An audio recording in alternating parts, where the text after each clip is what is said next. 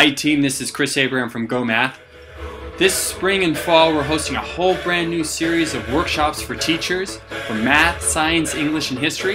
You should check out these workshops. We're going to be holding them in Massachusetts, in Florida, in New York, in California. Check them out. I'm sure you'll find them very helpful. Take care.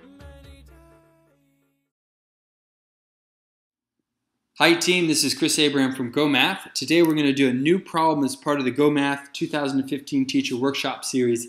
It's number 33 on the CSET Multiple Subjects Practice Test, Subtest 2. Let's look at number 33 here. It says, use the numbers below to answer the question that follows. We have a whole bunch of numbers, and it says, to estimate the sum of the numbers given above, Riley first rounded each number to the nearest 10 and then added the rounded values. But how much will Riley's estimate differ from the actual sum? Now let's look at this one here, and let's take a moment and let's look at some of those key words like estimate. Estimate appears a couple times and appears 2 times. And then we have rounds, rounded, right? That appears a few times. And we're doing sum, adding these up.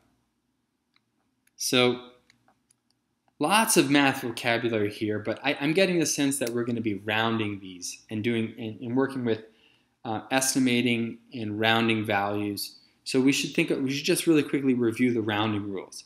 You round up. You round a number up whenever the value is equal to 5 or greater than 5. Like for example, in the number 210, this value here, since we're rounding to the tens place, the 1 digit here is in the tens place, we look to the ones place.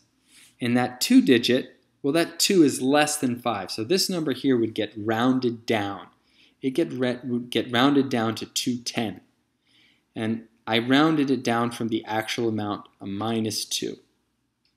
And we're gonna have to do that rounding for all these values. And then we'll have to find out the sum of the estimated values and the sum of the actual values and find the difference. So it's going to be a lot of kind of nuts and bolts type of math.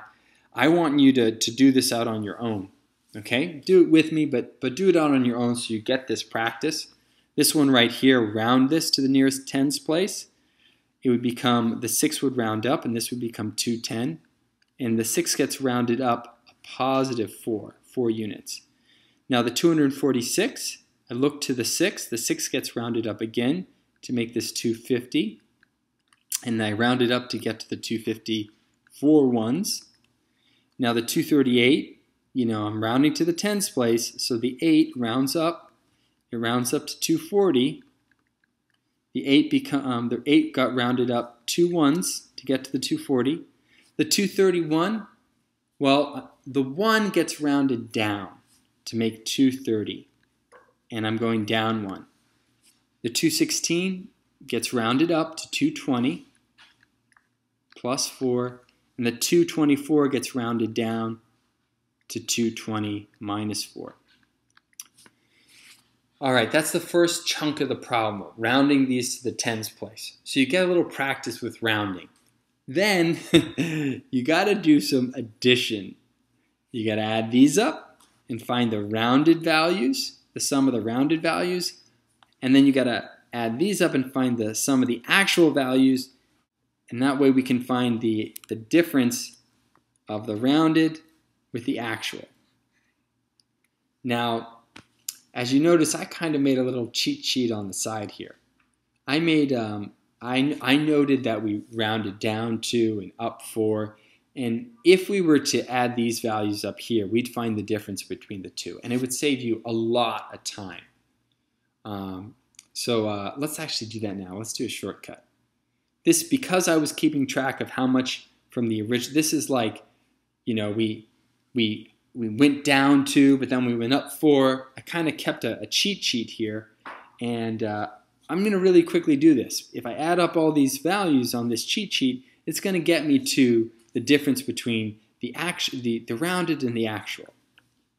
So here I could deal with I got these add up to a positive 10, right?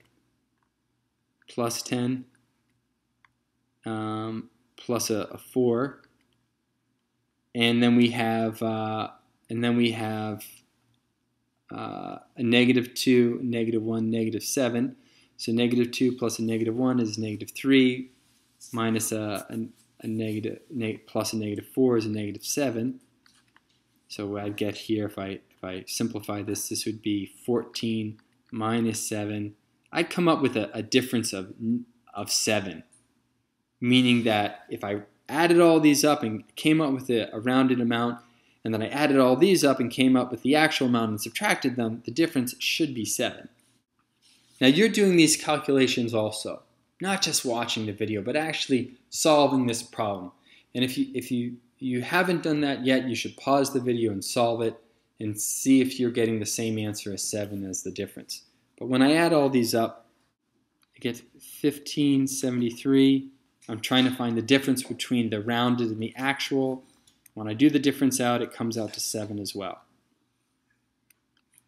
Now, as I was going through this, I was asking you to do these calculations because it's important that you do them so you can get to the correct answer and do these calculations accurately on your own. And as I was doing it, I kind of did a shortcut, and I'm hoping that you followed along with that shortcut, because with a problem like this, that shortcut is going to make your life a lot easier. In fact, it's a lot easier to add these numbers here, negative 2 plus a positive 4, than add all these numbers and do the subtraction. I mean, you'll save yourself so much time. So try and do the shortcut. All right, team, this is Chris Abraham from GOHmath. The answer here is 7. It's B. I hope you enjoyed the video. Have a great day. Take care, team. Bye-bye.